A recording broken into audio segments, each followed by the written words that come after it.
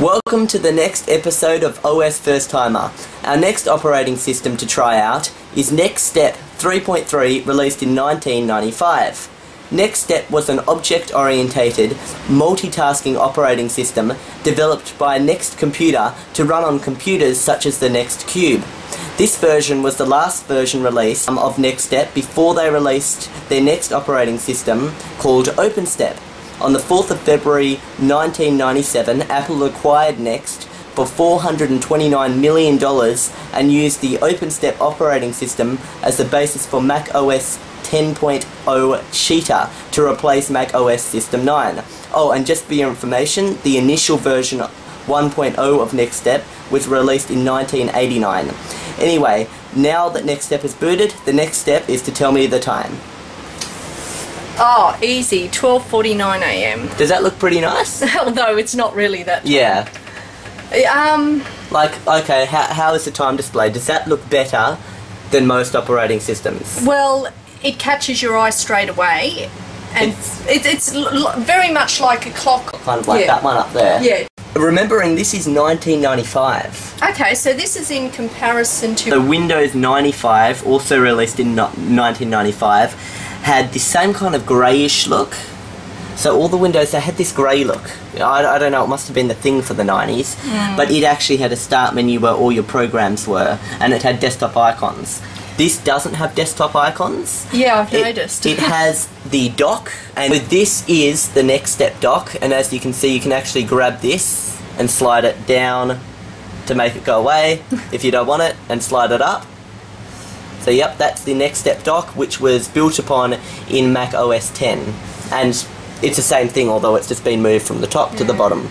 I tell you what, this looks very much like a cartoon, and this me thing, I'm assuming that's the equivalent of my computer. That reminds me of Microsoft Bob, with the whole concept of the house and being your computer. And everything, yes, that's right. And why would you have a me, then another me there? Well, what is actually happening is my computer is actually here. That's the equivalent of my computer. And in my computer, you've got me, Next Admin, Next Apps, Next Developer, and Next Library. Okay, well, before you explain any more things, I've you've got to do stuff. The tasks first. Okay. But I'm just comparing the start menu of Windows 95 is down here, and yet with Workspace, which I'm assuming is the NeXTSTEP menu, it's already got everything there before. Like with the menu, you have to click on it before it pops up. This is not what you would call a start menu. Workspace with all of that is not a start menu. Okay, well to me it gives the impression of it, and if I was comparing this to Windows 95, I would have to say Windows 95 would probably win, although I do like the format of how the clock is there.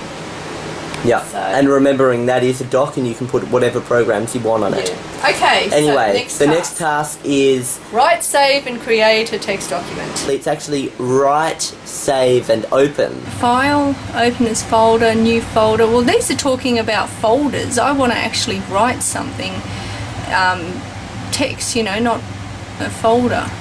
So that confuses me. Edit, maybe I'm editing something. No, it's not letting me. Disk, view, tools, Windows. What's this? You can open Windows in this? No, completely incompatible. Okay. Edit. Open Sesame. I wonder what that does. Oh, TextX Viewer. I wonder what that is. Retext, Letex, Text Plain. Oh, maybe this is it. Oh, latex. Did you say latex at the top? What's all this text stuff? So at the bottom there, you've got the words TEX. Yeah. And this menu now says this at the top. Oh, you know what? Look at the top. I'm just going to forget all that, and I'm going to go to where the pencil is on paper, and I think that's what I want. So double click items in the top. Okay. Well, I'm assuming this is it. But can you just move it to so it's in better view? Yeah. I can't get rid of that thing. And oh, wait a sec. Let me get rid of the dock thing. There we go. Now we can have that up there. That'll do. Okay. Opening a text document. Now to save. I wonder what happens. Do enter. Okay. Maybe it saves it automatically. What's this? Oh, my thing's gone. You minimised it to the dock at the bottom. See, so that's almost, that's like your taskbar, but it's big icons. It's almost like Windows 7 instead of just words. Yeah, and the X has lost its middle bit. Anyway, file. I wonder if it'll say save. Where would you like to save it? Just in Me? Just in Me, yeah, that'll do. Just call it doc. There we go. I'm assuming now close that's the program. saved. Can I get rid of this thing? How do you get... Look at all the words on that thing. Yeah, info, file, edit, format, Windows, print, services, hide, quit. Oh, quit. Probably could have done it. We'll okay, quit. Fair enough. We'll click it. Well, haven't I already quit it? No, you haven't. Now. Oh, what's now? this? Now it's quit.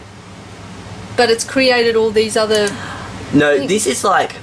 okay. So you know how at the top of the screen, usually on Word document stuff, you would have like file, edit and all of that? Yeah. Instead of it being across the top of each window, it's along the side on this thing. Right. Where did you save the document? To Me. So I'll double click Me.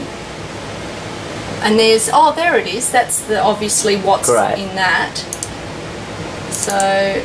I've got it. I found it. Me, yep. Okay, fantastic. good. So was that easy or hard?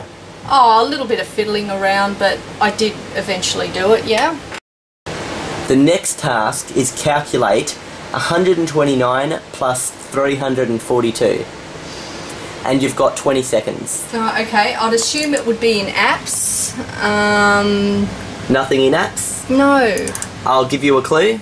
Well, this is a clue. Apps doesn't contain anything, but a folder called NeXTSTEP does contain stuff. 10 seconds. Okay, where's the calculator? Oh no, I don't know how to file down. Oh, here. That's up. Print terminal. Oh, where's it gone? There's no calculator. Edit, fax, graph, preferences, 3, terminal. 2, mail. 1. Beep. Nah, gone. Okay, by default, this operating system doesn't appear to have a calculator. I searched the web for 1 hour searching for a calculator, but there is a way to do calculations. Okay. And you can actually do this same thing, this same method to do calculations have been carried out in Mac OS X. Yes. So this is what you can do. You can go to terminal.app, and this is where you do text-based commands. And from in here, it's almost like the Linux terminal or the Windows command prompt. Yeah. And what you do from there is you type in BC, so you can do the same thing on Mac. BC? So BC, press enter.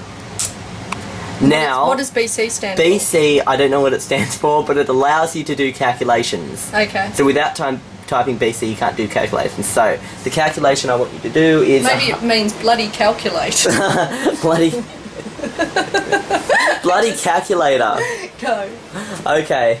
Bloody calculate 129 plus 342. Plus, I'm assuming the plus is the normal plus. Yep. Yep, 342 you said. Something like that, yep. It doesn't matter. And the equals sign, and then enter. Clue, you don't press equals. Oh, there it did it. Okay, good, 471. Okay, what do you think about that? Knowing that you can just download a calculator, get one off a... well... I'd rather download a calculator, but if it took you so long... Yeah. Anyway, yep, it can be done. Okay, or you can make your own calculator using the NeXTSTEP app builder or whatever you call it. Okay. Okay, so the next step is to customize the look of your computer. I've searched the web for another hour looking how to do this. You can't change the desktop background from the sources I found, so that purple colour has to stay, or whatever colour it is. But you can change the icon spacing. So see this like spacing between icons, that's quite big. You can actually make that smaller, or you can make the words a bit smaller. Stuff like that. Preferences, oh no. So how would you do that? Okay, here's a quick clue for you. You simply go up over here to Info, then to Preferences. Can you guess from here what you'll do? So you want to change the icon spacing.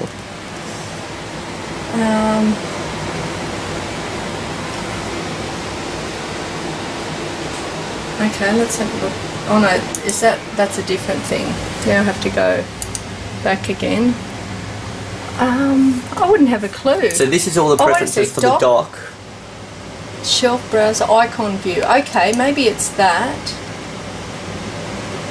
Tile width. So that's the current tile width. How do you want to change it? So how would you make it smaller?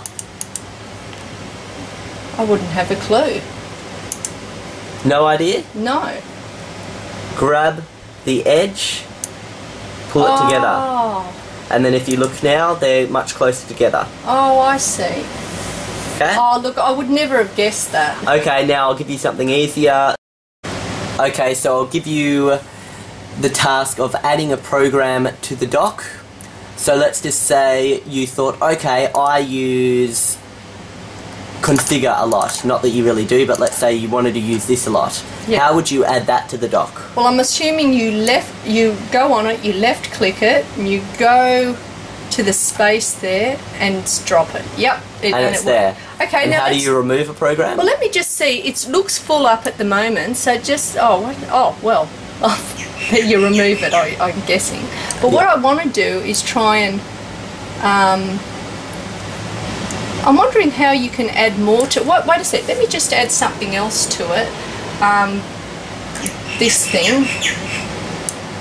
Oh. So the Apple dock would actually open up. So if you were to grab this and put it there, these apps would go, oh, here we go, here's some room for you. Okay, so if I move that one there, wait, I can't even move that one there. No, it doesn't want to move. There we go. Okay, that one went there, and then I could put it in. You can move the ones that have, see these three little dots? Those ones can move, but that one's you can't move. It doesn't have those three little dots. Oh, I see, and that one can't move either. We'll try it actually. No. Yeah, I can't. Yeah, okay, I understand. So you've got limited. But this is a very low screen resolution. You can actually have a higher screen resolution. Oh, and that's a bin, by the way. Yeah. At the bottom. But you can actually have a much higher screen resolution, which means this dock would be a bit smaller on the screen and you'd have a lot more space. Yeah. Okay, this is actually the resolution you're looking at is 640 by 480. Just out of interest, you could possibly make these smaller and then you could add more, I'm assuming. Which is the equivalent of changing the screen resolution. Okay, yeah. So if you have a higher screen resolution, there's more pixels on the screen. With more pixels, there's more space, but everything's slightly smaller. Okay. Okay, the last task is to explore the operating system yourself, but what I'm going to give you is I'm just going to show you what's up here. Demos, and you can explore some of those apps. Okay. That come with it. Bug next. Let's have a look at what that is. Please use buggers to report software problems. Oh, okay. That's that. Yeah. Do you want to send Microsoft? Yeah. Yeah, I see. Okay, quit. Billiard app. Oh, okay, so you got a little billiard. Is it good for 1995? Well, this particular one looks alright. The only thing is, how do you... Sorry, you scratched. Maybe, what we could do is... This dock looks like it's in the way. So we'll just move this dock down. Oh, there. There's the thing. Yeah. Ah, okay. Oh, wait a sec. Do you have to... You can't hit it with... But it was gonna... Oh, wait a sec. Oh, there we go. Ah, there we go. I worked it out. Oh, look at that. That's awful. It doesn't actually draw the movement. It just processes it. Thinks, okay, this ball went here, and then it's like, okay, that's where they are. I want to quit it. That wasn't very good in my opinion. I don't want to explore any more of these things. I just want to have a look at the actual operating system, but I can't get out of it. There's no X. I'm so used to an X. Just don't know how to get out. Okay, so to close this info, workspace, this must stay open.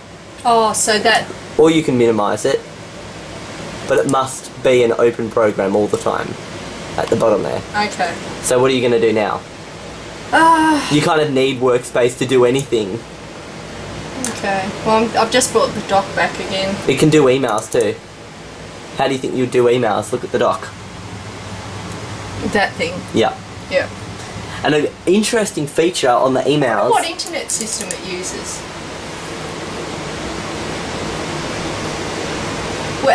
What happens is all your emails... that's an email there, and then the email appears down here. So all your emails will appear in that little thing. Right. And then you click it and it appears here. So that's how the emails work. What's the actual internet browser on this thing? Well, you can try and find it. You don't even know if you're saying that. Well, I wasn't really going to get you to use the internet. Okay, well let's see out of you and me who can find the internet first. Find internet. No, that's for searching your browser. emails. Web. Oh, you're kidding me. Well, look, it's in the email app. Does it have like a search bar anywhere? Services. I wouldn't know. That looks like it's trying to... This one looks like it's trying to fix the internet. We want to actually launch it. Local. Oh, that's connecting to like fax machines and all of that. Oh, okay. But yeah, I don't know where the internet browser is in this, but I do know that NeXTSTEP developed World Wide Web, which is actually what www stands for, and it was the world's first web browser. Oh, okay. You know, funny thing, I never knew what www stands for. Okay. Anyway, turn off the computer. Yeah, I've given up looking for the internet. Like, I originally thought it was Webster, so I thought, oh, the web, the internet. But Webster is just a dictionary. Oh, Webster. I used to have an old Webster. Oh, is that what Webster stands for? So Webster was brand of a dictionary, yeah. Okay, well I didn't know that because I'm not really in the dictionary era, am I? I'm in the Google era. Yeah. Okay, look, I give up on the internet. Let's have a look. Log out. Power off. Yep. There we go. There we go. What do you think of NeXTSTEP? I don't like NeXTSTEP. Okay. In comparison to Windows 95, I think Windows 95 is better. This is quite confusing. In my opinion, it's got more things on it than what you actually need, and but it didn't even have a calculator. No, I know, but what I'm just saying, it had a whole stack of stuff that you didn't use half of it, and I don't know, it seemed like it was there to confuse you. So you just think it had a messy interface?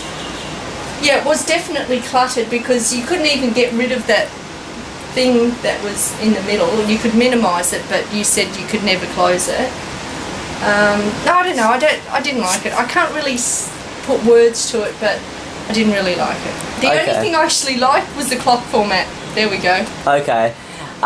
What about the dock? Did it look nice? I think the Mac dock's better than that, and and more practical as well. But of course, this was the very first which Mac built upon. So, well, Mac obviously thought it was a good operating system since they bought it out, and then built upon the dock and all that sort of stuff. But in fact, Steve Jobs had multiple demonstrations of it and looked at it quite a few times. There's videos of Steve Jobs trying this on YouTube, just like you trying it. Right. But he has a more professional approach.